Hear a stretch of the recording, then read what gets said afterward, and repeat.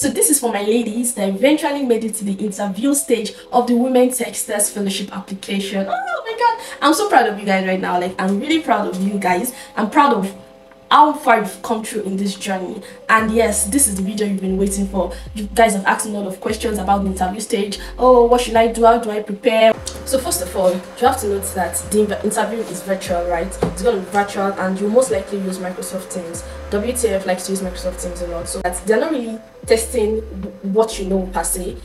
What they want to see majorly is how you can communicate what you know, right? Your motivations, how sure you are about what you want to do. I mean, you filled out a lot of things in your essays, right? You filled out a lot of things, you said a lot of things. They want to see how you can actually communicate those things that you said earlier in words, like physically. I mean, some people are good with writing, but some of us are not good with speaking. Some of us are not good with expressing ourselves. So okay, be relaxed, talk clearly and fluently. Don't rush. Don't be too slow. Just communicate clearly and fluently, okay? Put in the right energy. Don't be too dull. Don't make the call dull or boring. Don't answer questions with one words or one answers. Don't seem like you're not interested. I mean, you need this thing, right? You need the scholarship, so you should be able to prove it to them that you actually need them. Ask you to tell them about yourself. So for example, you can say, just tell me about yourself. Oh, I'm a tech nutritionist, I'm this, I'm that, I'm that. I have interest in data analysis. I've taken some crash courses in data analysis. I have a little background knowledge on it, and I just want to, advance my career with WTF, something like that. Just tell them like a background story about yourself, what you've done so far, and what you plan, like what your next plans are. Also, they might want to check your knowledge, like what you know about your track. I mean, they've checked that in the technical assessment stage, right? But they may just ask you 1 or 2 questions regarding the learning track that you have chosen. So don't panic, okay? Don't panic. Just tell them what you know. So meaning that you also must have done your research. I mean, you shouldn't even pass the technical assessment stage if you can't answer little basic questions about your learning track, right? They also ask you that where do you see yourself in the next few years, or where do you see yourself after this training? So make sure you're prepared for that question. If you don't know where you see yourself yet, now is the time to start finding out where you see yourself, okay? Start preparing for that question.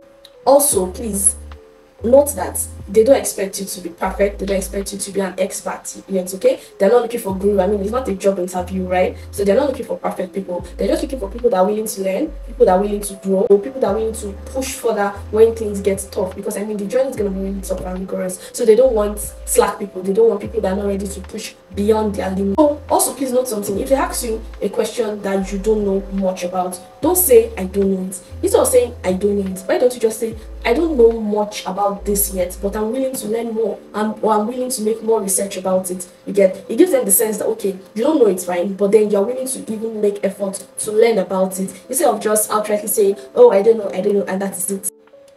Another thing you should notice is that the kind of vibe you give them matters a lot. So sit properly. I mean, sit properly like this, okay? Because your video is going to be on all through the interview. So make sure you're properly dressed. Make sure you sit down properly.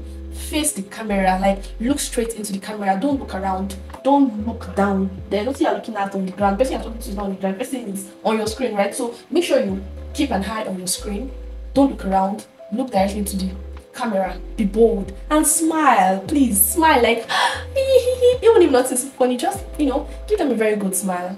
Talk clearly. Make sure that your words are well articulated and clear and fluent, okay? Just be yourself. Be yourself. Don't do too much and don't do less of you. Then also, please make sure that your internet connection is stable.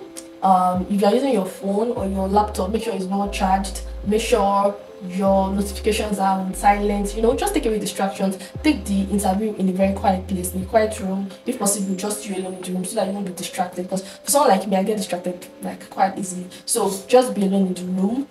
Make sure it's quiet. Make sure you put things in place. Not that during the interview your phone's about to go off, that's when you're not standing up, plugging. Those kind of things doesn't speak well, because one of the things you look out for again is professionalism. It's not a job interview, right? But again, you have to exhibit those traits. Also, finally, when you are done, if they ask you a question like, do you have any question for us? Hey, I beg. She make I kneel down. I can kneel down. I beg. See, I'm kneeling down. Don't say no.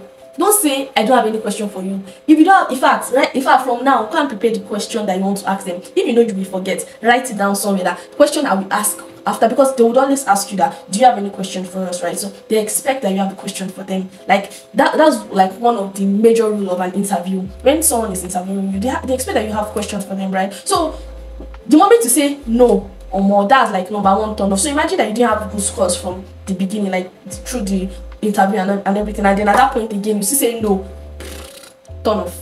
You can ask them questions like, oh, so when you're done with your training, with your 6 months training, what would the soft skills phase be like, right? So it shows that, oh, you've even made your research, you already know that, okay, there are different phases in the program, so you're interested. Asking question is like a very, very, very green flag, and in fact you see yourself acing the interview already, because if you're asking questions like, what will be the mode of our classes, of our lectures, or how many hours will our lectures take per day, or what platform would you be using for lectures, what's our project going to be like, it shows that, oh, you feel like you're going to ace the interview stage, and you see yourself in the fellowship already, like you see yourself acing the interview stage already, right? So it's a very green flag. Don't miss out on that, please. So at the end of the day, interviews are not really about knowing everything. It's just about showing potential. Be curious to learn, be ready to learn, be ready to know more, be open, and be confident. That's it. Those are the few ingredients you need. Like the ingredients you know pass down one. Shocky, you'll be okay. If you know, you know. So if this video helped you, don't go yet. Make sure you like it. Make sure you drop a comment. At least tell me thank you now. I didn't try for now. I didn't try for you people. Tell me thank you. Drop a comment. Say something sweet in the comment section. Tag somebody that also made it into the interview stage. Share it with your friends. Let them also watch this. Let them learn. At least there's something sweet about you and your friends getting into a fellowship together, right? It shows that you guys are winning together. So don't be selfish. I know you learned a lot from this video. Go and share it. So your friends, share the link, copy the link, share it across all platforms, and let people, and also follow me. If you're not following me, yes, follow me, Abby. At least I did try for now.